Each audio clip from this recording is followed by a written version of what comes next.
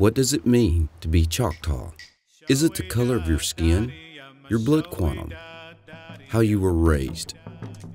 I don't think any one person can really answer that, because being Choctaw means something different to everyone.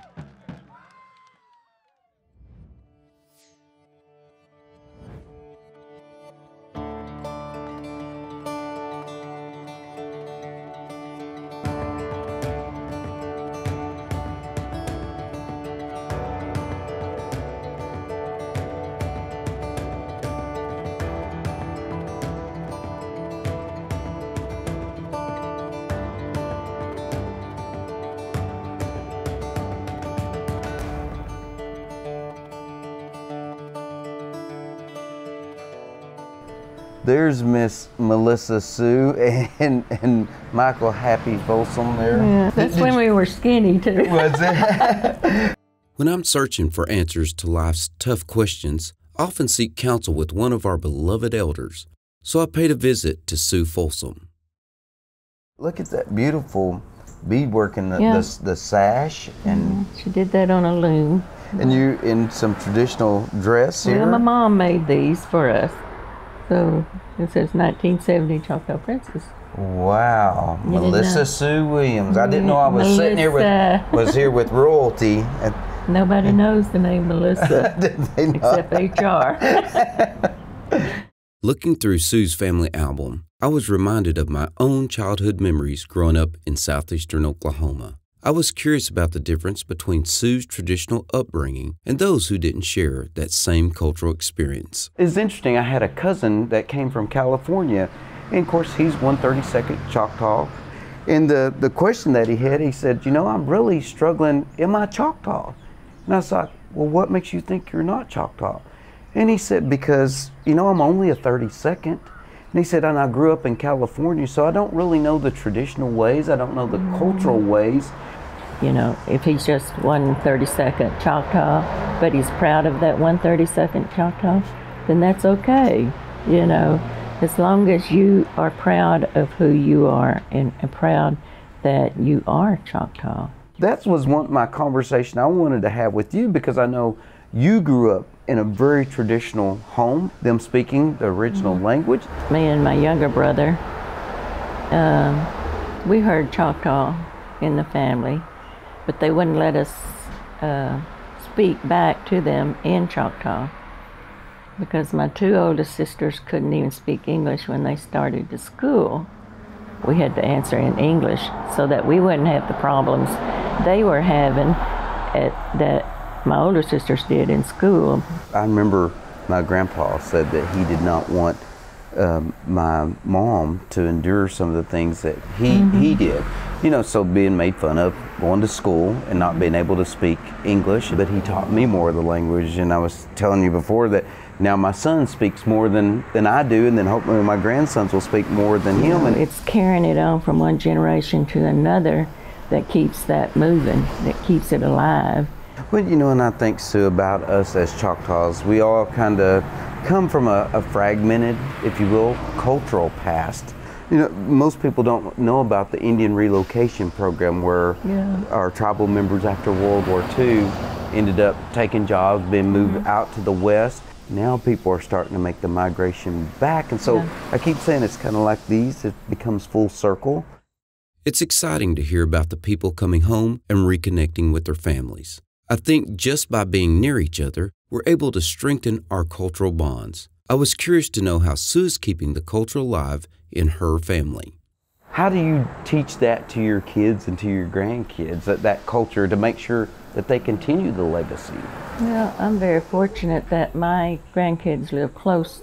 Just the other night I was humming one of our songs. When he asked me, he said, "What are you humming?"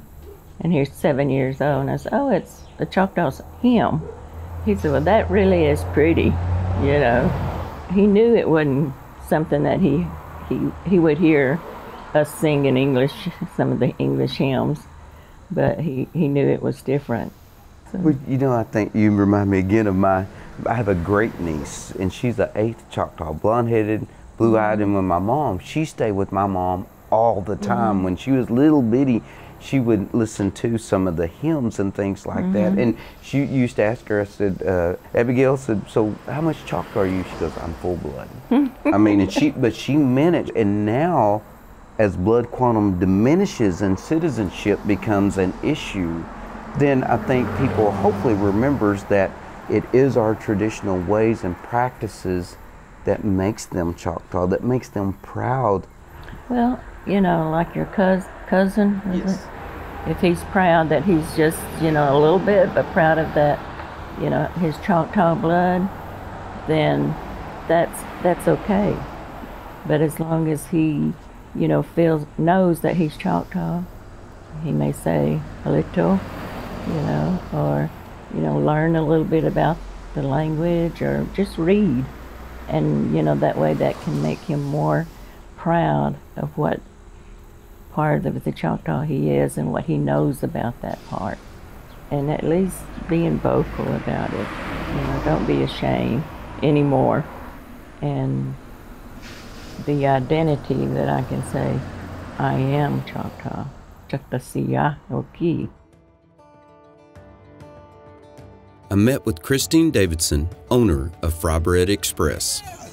Maybe we'll put you in there to work. That's what I'd love to do. I joined the crew inside the food truck to get hands-on experience serving Indian tacos.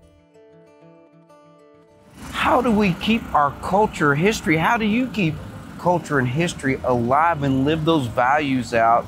The Choctaw spirit, I want to keep it alive through our food. My grandmother, she always welcomed people with food. Traditional values, things that were instilled in me, as in, you know, taking care of your elders. If somebody's hungry, feed them. We think during doing this, we can share our food, our passion for, oh man, they love these Indian tacos. Yes. People come from all over to get these. I love it. It's very good. And we just are inspired by the faith and family that we have and what we've got going on. We decided we would go ahead and just keep busy with it and schedule more events and just stay with what we wanted to do, was just, like I said, have our freedom and be with our kids, our grandkids, spend more time with them, and family oriented. We want to build memories while we can before they get too old.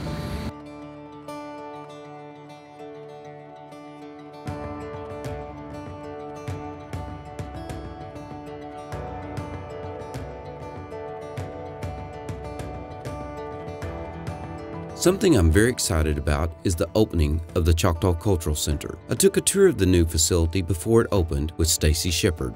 I just think it's how much it will honor our elders, and then for our young people, the children, my grandkids, your grandkids that are going to walk through this place and learn so much and have that opportunity to carry with them at an early age. Maybe something that I didn't have so much of when I was a child. So I think that's really exciting. Well, me too, and I'm excited to go see the rest of the Let's go. facility. Let's go. Our next stop was with the Cultural Center's new chef, Amy Salcedo.